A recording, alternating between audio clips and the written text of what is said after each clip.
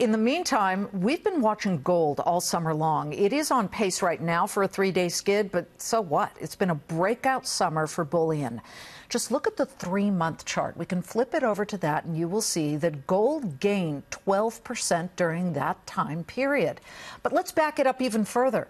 The classic safe haven play traded in a fairly narrow margin from January through June, but then skyrocketed to 6-year highs as central banks, not just here, but around the world, shift to policies of easing.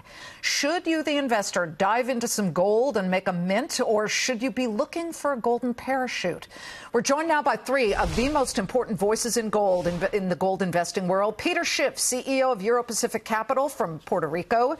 From Toronto, Frank Holmes, CEO of U.S. Global Investors. And here in New York, Emma Casanova of VanEck Gold and Precious Metals Strategy.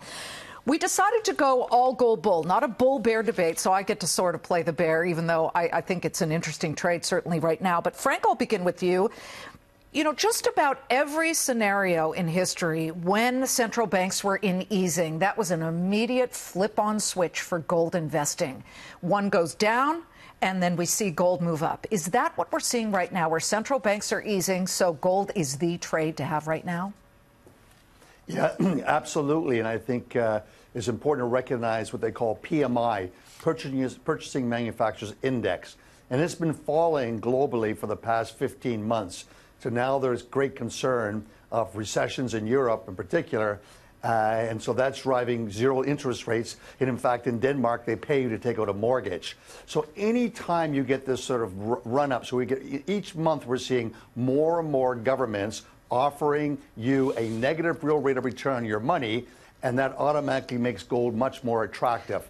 And I don't think it's ended yet. Emma, what do you think has been the driver beyond something like the central banks? Gold came back in favor after being in a range-bound trend for the past 6 years in that $1,100 to $1,300 range.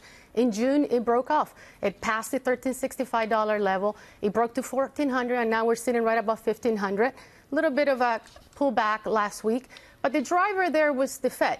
What is the Fed signaling when they are shifting, when they're going from tightening to cutting? They're saying we, too, are worried about the U.S. economy. And investors responded to that, to the higher risk of a recession in the U.S. Peter, we're looking on the screen that China added about 16 tons of gold to its reserves in just July and August alone, 100 tons over the past 12 months. You know, you've got China stockpiling. Does that play into the picture? Oh, absolutely. In fact, they're going to keep buying, and other foreign central banks are going to buy. You know, the dollar is actually very weak. People have been looking at the dollar versus other fiat currencies. But if you look at the dollar's decline against gold, that really tells you that we have a weak dollar, not a strong dollar. And I think it's going to get a lot weaker. And I think foreign central banks are starting to position for the dollar losing its reserve currency status. And it's going to lose that status not to another currency, but to real money, to gold. And that's why central banks are buying. They're going to keep buying, and individuals should be buying as well. Okay. Frank, you say that you feel the same way, that individuals should be buying, and here's the dollar right now versus the euro. It's at $1.10. I look at that strength and I think, so that's kind of separate of what's going on with gold. You do have these central banks that are picking up a lot of gold.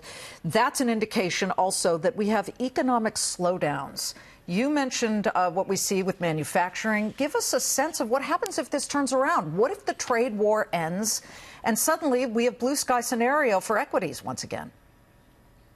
Well, the trade war may end, and I believe it will. There's some resolution will take place, but it's not going to turn it around immediately, Liz. It takes time, and Europe is already, and for much longer period, in a more direction of a hard recession versus America. So I think, you know, you want to be long the love trade of gold, and you want to be long the Trump trade, because we're basically dropping interest rates in still an expanding economy. The tea leaves are saying we're going to have a slowdown, but anytime that's happened, the stock market actually does spectacularly well, and so does gold. And the best actual trade are gold stocks. And this would happen in 2002 to 2006. Well, then you could look at, say, for example, some of the gold ETFs. You, of course, have a fund, Frank, GOAU, and then there's the GLD. There are a whole bunch of funds. But, Ema, you talk to me right now about where this goes. I mean, what is your 12-month outlook for the price of bullion? We have a very positive gold outlook. In the near term, we see gold trading at higher levels, $1,400, $1,500 level. I think the $1,100 to $1,300 levels in the past. In the longer term, we think there are plenty of risks within the financial system that should elevate gold to higher levels. We're talking setting new all-time highs. Okay. And Peter, what about you? What's your outlook? And again, I'll ask you the same question I asked Frank. What if we strike a trade deal and the economy reverses, and that means that the Fed stops cutting rates? What happens to gold then at that point? Well, first of all, we're going into recession regardless of what happens with the trade talks, and the Fed is taking rates down to zero. So that's what's going to happen. But if you look back at what happened to the price of gold, gold was under 300 in 2001. It got up to 1900 in 2011 when people were rightly concerned about the monetary policy mistakes that the Fed was making. Well, then people believed the Fed that everything was going to work out, that they could unwind their balance sheet and normalize interest rates, and gold pulled back to just over 1,000. It's now risen 50% off those lows because people are just starting to figure out that none of these problems were solved. In fact, the Fed has screwed up to a greater degree than even I imagined back in 2011. They have done a lot of damage to the economy, and the gold price is headed a lot higher. The initial reaction was correct.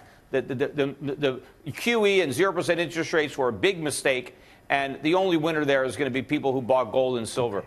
Peter, Frank, Ema, a nice discussion about the yellow metal. We focused only on gold. I know our Gold Bug viewers are absolutely thrilled about that, but you got to watch it here. 6-year highs just a couple of weeks ago.